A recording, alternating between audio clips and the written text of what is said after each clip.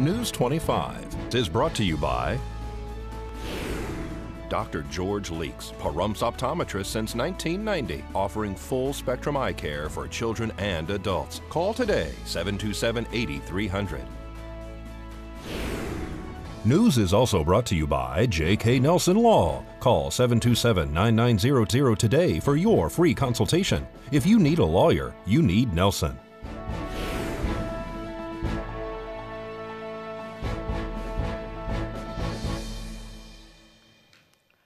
Nye County has a bump up in COVID cases, and News 25 honors our local truckers.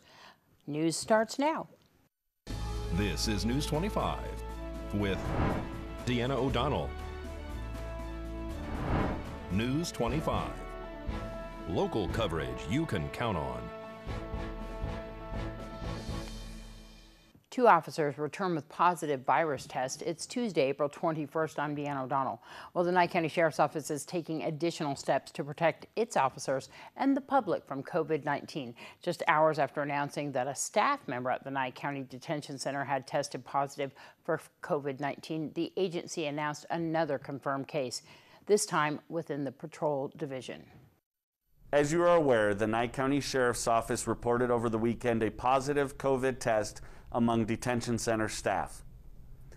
When your law enforcement becomes compromised by COVID, that inhibits our ability to serve you, the community, and compromises our ability to do so safely. Today we can confirm, Monday, April 20th, that we have a positive COVID case among patrol staff as well. Over the last 30 days, Sheriff Sharon Worley has implemented numerous procedures in an effort to reduce the risk of our staff contracting COVID-19. At this point, with a positive confirmation in the detention center and a positive confirmation in our patrol staff, additional measures are being implemented to ensure that our staff are able to continue to serve and protect you, the community. All deputies, as they are interacting with the public, will be utilizing masks. Deputies' schedules have been adjusted to minimize exposure with each other and to reduce the risk of spreading this among our agency. We will continue to update you on changes as they occur. Well, truck drivers are essential to our economy, helping to keep store shelves stocked and warehouses full of products we buy. In the midst of the coronavirus pandemic, truck drivers are more important than ever, and many are working long hours to keep up with consumer demand for everything from lumber and paint to bread and toilet paper. News 25 spoke to 2 local drivers about life on the road and the greater appreciation they're receiving. I came from a different part of the trucking world. I used to do a bunch of dry freight, which is, paper, just mainly paper, flour, sugar. Now I'm actually in the food part, and the response from how everything's been with this virus is just, it is kind of overwhelming because they've lifted hours of service on us so we can hurry up and get to our deliveries, and it's just been real crazy. For me, I have what they call a regional dedicated run, and then so I mostly run in the same area on this side of the western United States, and I mainly run from Salt Lake City, Utah down to Los Angeles, California. I know that when I go to Los Angeles, now with everything going on during the pandemic, I can usually run across Los Angeles pretty much any time of the day without really any problems. The shippers are kind of excited to get their stuff out. It's more the receivers, people getting the food. They're really excited. Yeah. Because like, we're here, we've been waiting on this. Depending on where we go and things, a lot of our shippers will reward us with an extra case here for the driver, or something here or something there. Yeah. Different people, you stop at a truck stop, you have people come up and greet you, thank you for what you do, especially during these times. I know definitely before this is all happened, we didn't really get that a whole lot, but now that this is all happening and things, people are realizing that, oh hey, without truck drivers, where would we be, what would we have, It definitely seems like they're a little more generous to the trucks now because they know what we're doing and they like to eat. There's been a little more respect. Yeah. And there's a lot of people in rest areas and on bridges, saying thank you truckers, waving flags. That's awesome. Yeah. The whole industry, I think, is working a lot better without that hours of service. Yeah. We could drive unlimited hours now, and the federal government just says drive within reason. I mean, now we could drive 6, 7, maybe 8 hours, take a 3-hour nap, get up, do it again. You know, actually work when our bodies want to, rest when our bodies want to. Works out so much easier. It's something I love to do. It runs in my family. It's something I've wanted to do since I was a little kid and things. So I love doing it. But there are a lot of people that consider it a hero type job. I know a lot of people think of us truck drivers as heroes, and you know, we as drivers really appreciate that, and it means a lot to us. We really appreciate what he does. We threw a little surprise for him when he got home today, since he got delayed coming home. Yeah. And it's just really nice to be able to have someone who can do what he does. He doesn't normally hear a lot of appreciation, and he's been hearing it a little bit more. Without us, you know, America would be completely different and things. So I see us as you know, America's backbone and things. And I just want to let everybody know that if you guys, and if anybody ever gets a chance to thank a truck driver, you know, greet them, appreciate them, I definitely think that would be worth the time. It would definitely make a driver's day. You know, just 30 seconds to say, hey, thank you for what you do and things, you know, we appreciate it. Even that can make a driver's day the absolute best. And thank you so much for what you guys do. See, every cloud has a silver lining. We are appreciating so many people who do so many jobs around our country. News 25 will return right after this break. News 25 is brought to you by Star Nursery, your garden's partner for every bloomin' thing. Well, welcome back. Oil prices plummet as the demand for oil continues to drop. More than 1 million people could lose their jobs in the oil industry. And Rite Aid says it will expand the availability of on-site COVID-19 testing. Angela Miles has more. Topping our news, the tumbling price of oil. As the nation comes to a standstill, West Texas crude oil futures contracts traded down to pennies and then turned negative on Monday for May. The contract for June remains positive. According to AAA, the demand for gasoline has fallen nearly 60% with fewer Americans on the road. Oil producers are running out of places to store oil with a glut already on the market. The national average for a gallon of gasoline, $1.81 to start the week. Gas is below $1 in Colorado, Kentucky, Mississippi, and New York. Taking a look at oil stock, shares of Chevron and ExxonMobil traded lower on Monday. It's projected up to 1 million people could lose their jobs in the oil industry. A couple of bright spots in the market. Rite Aid plans to expand its on-site testing locations for COVID-19. Thanks, Angela. Well, a man has confessed to marking multiple sites in Death Valley National Park with graffiti. Charges are pending. The graffiti that included Steve and Lacey was found on rocks, historic structures in Echo Canyon, Butte Valley, Homestake Dry Camp, and Crankshaft Junction. Park rangers had some leads pointing to the man's identity and appealed to the public for more information on April 14th. The man who confessed said that his acquaintance saw the story on social media and brought it to his attention. Steve, a resident of British Columbia, called a tip line himself on April 17th. The following day, he spoke with the investigating park ranger, confessed, and apologized. They say Lacey is blameless because she's a dog. Charges have not been filed yet, and the penalties could include a fine and/or restitution charges. The man's cooperative attitude will likely be a mitigating factor. Park rangers are still patrolling Death Valley National Park during the current temporary closure due to the coronavirus. Through traffic is now closed on CA 190 and Daylight Pass Road from Beatty. Well, the COVID-19 shutdown of schools nationwide had many educators and school districts scrambling to come up with a Plan A and Plan B. A small virtual academy exploded practically overnight, absorbing more than 100,000 children and rescuing the school year for families across the nation. Kim Martinez explains how they accomplished this amazing feat.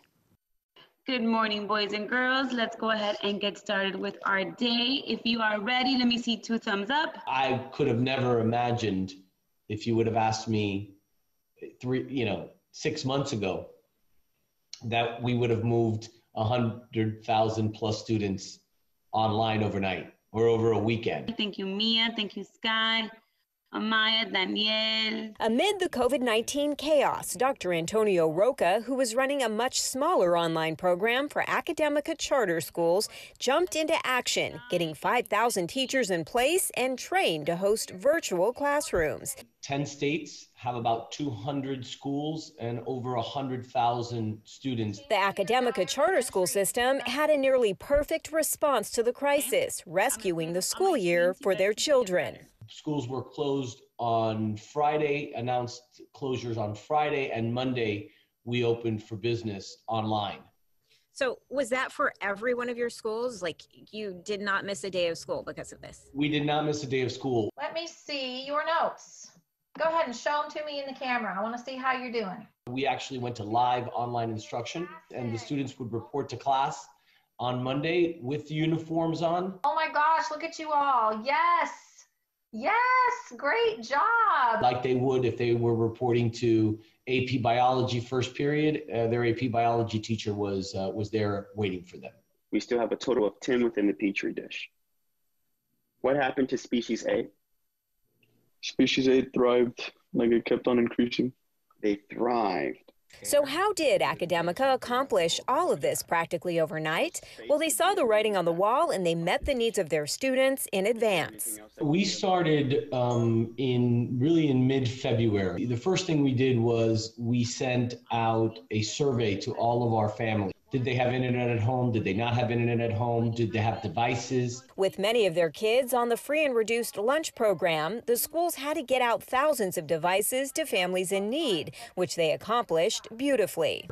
And we have many schools that are reporting 100% attendance. The students are getting a full day's worth of instruction. We're teaching art, we're teaching music, physical education is part of what we're doing online. Some of the students that were going to a brick and mortar will now want to stay online. Do you anticipate any of that happening?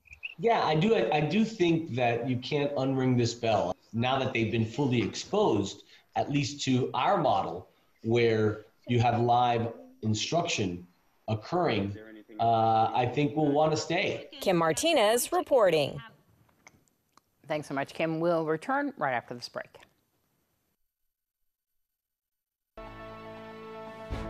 This segment of the news is brought to you by Mountain West Lawyers, Nye County's injury attorneys. Don't get bullied by insurance companies. Call Jason Ernest and bully them back at 775-727-9500.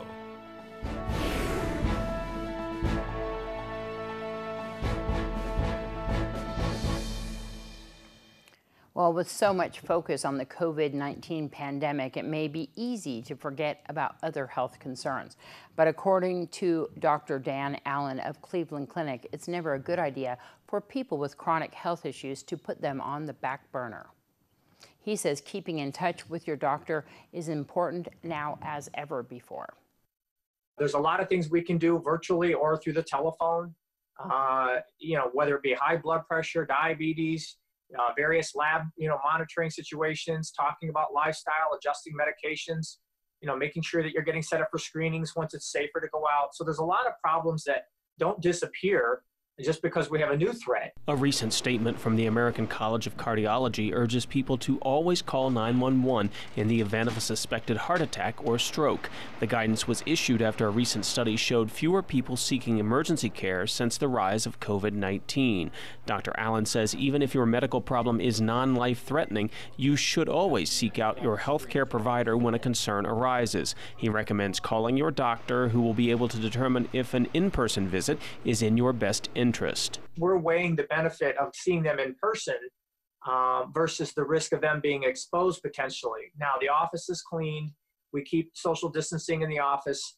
The patient will be in an exam room by themselves. So we do what we can to minimize their risk of having to come in and be seen. Dr. Allen says you should keep taking your medications, eat a healthy diet, exercise, and get plenty of sleep to lessen the chance of having a chronic health issue flare up. News 25 WeatherCam is brought to you by Lerner & Rowe Injury Attorney's Office in Pahrump. In a wreck, need a check? Call 702-877-1500. All right, let's take a look outside on that weather cam and see what's happening out there. Lots of clouds in the sky, but I see some blue peeking through. We'll find out more after this break.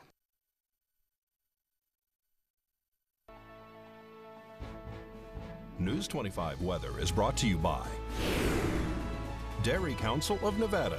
The splash of cream in your coffee, the dollop of sour cream on your burrito, the melted toasty cheese on your pizza. Undeniably delicious, undeniably dairy. Enjoy what's real.